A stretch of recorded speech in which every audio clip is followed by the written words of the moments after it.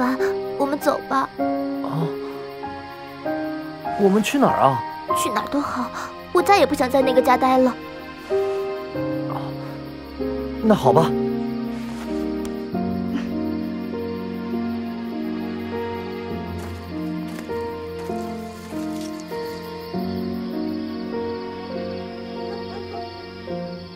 莫家清，你儿子的胆子也太大了，居然敢和大小姐私奔，是不是不想活了？啊，对不起，对不起，都是我的错。你要怎么样都行啊，别为难莫凡，他只是一个不懂事的孩子。哼！哪儿不懂事了？懂事的很呐！哼，懂得攀龙附凤，懂得蛊惑我女儿了。莫凡，我最后一次警告你，以后要是再敢在他面前出现，我打断你的腿！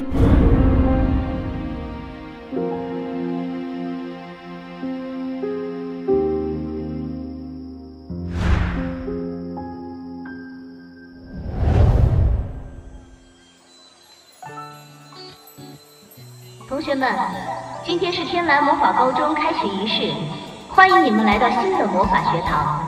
没想到入学第1天就要在班级里进行魔法觉醒了，好紧张啊！哎，是啊，我还是最想成为风系魔法师，可不知道到底能不能成功觉醒风系。切，风系有什么用？还是火系比较强吧。范哥，可是我听说觉醒火系的概率很低的，好像一个班儿也就那么2到3个人。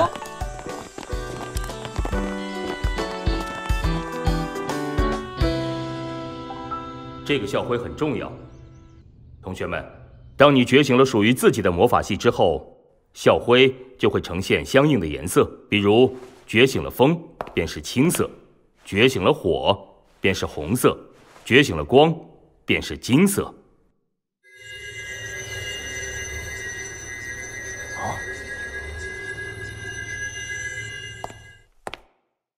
48号，莫凡，最后一个。能坐在这里已经不错了，走后门进来的啊！你这狗腿子怎么阴魂不散呢？谁不知道对莫凡论成绩是绝对考不上这里的，小心弄个觉醒失败，那丢人可就丢大喽。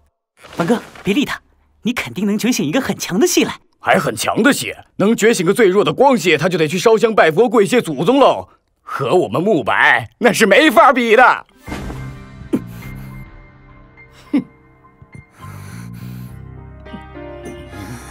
慕白，你一会儿把右手放在觉醒石上，不要有杂念。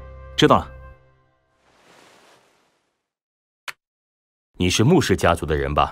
希望你可以觉醒冰系。开始吧。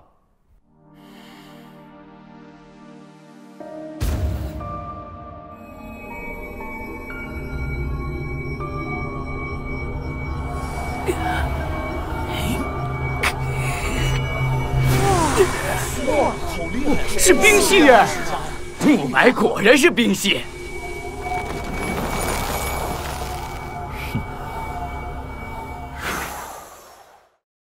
你们觉醒后，该系的天赋会通过校徽上的星子来体现。正常人觉醒了某个系后，徽章上的7颗星子都是暗的，但你们看慕白，他已经亮了1颗星，这说明他的冰系天赋比寻常人更高。人长得帅，天赋又高，成绩还好。好羡慕啊！我也想觉醒冰系。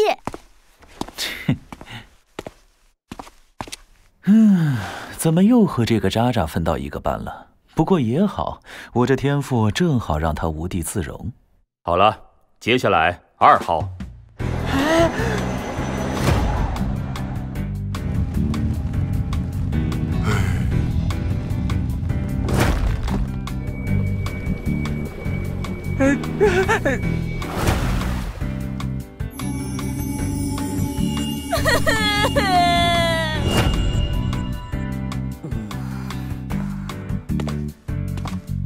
其他人校徽上的星子都没有亮过1颗，好像快到我了。48号，莫凡。嘿嘿，原来他就是莫凡啊！我听说是走后门进来的。是啊，所以说啊，你们那些光系、水系的不用伤心，这不垫底儿的来了吗？啊！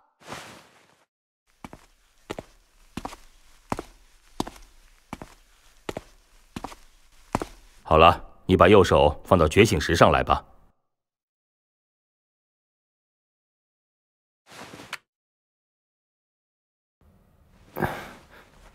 不要紧张，手不要抖，不然是无法觉醒的。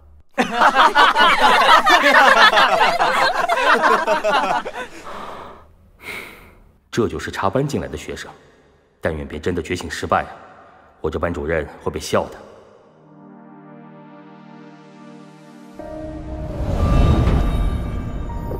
来什么都好，哪怕来一个光系，千万不要什么都没有。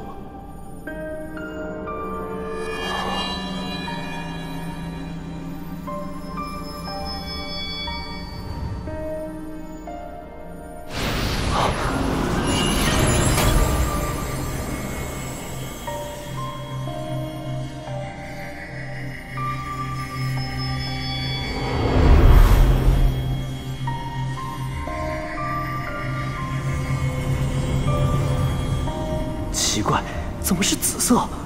风是青色，水是蓝色，土是褐色，光是金色，火是红色。我靠，紫色是什么？雷系，是雷系！有人觉醒雷系了！什么？雷系？有雷系？雷系！天哪，1/1000概率都不到的雷系竟然出现了！雷系，真的是雷系！全校那么多学生，就只出了他一个雷系。什么火系最强？雷系一出，火系正后面战啊！第一天就知道雷系，居然出了一个雷系，7班班主任要发达了。不管怎么说，雷系是元素之首啊！